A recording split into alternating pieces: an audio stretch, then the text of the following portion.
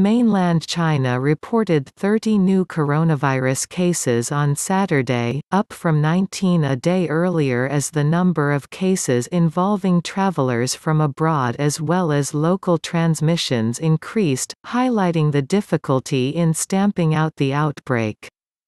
The National Health Commission said in a statement on Sunday that 25 of the latest cases involved people who had entered from abroad, compared with 18 such cases a day earlier.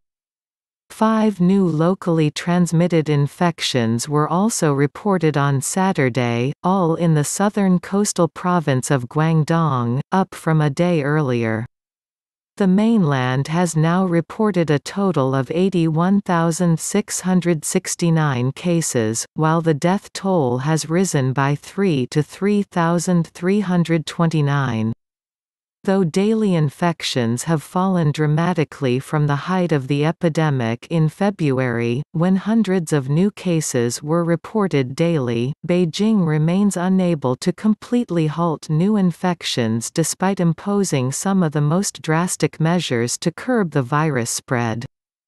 The so-called imported cases and asymptomatic patients, who have the virus and can give it to others but show no symptoms, have become among China's chief concerns in recent weeks. The country has closed off its borders to almost all foreigners as the virus spread globally, though most of the imported cases involve Chinese nationals returning from overseas. The central government also has pushed local authorities to identify and isolate the asymptomatic patients.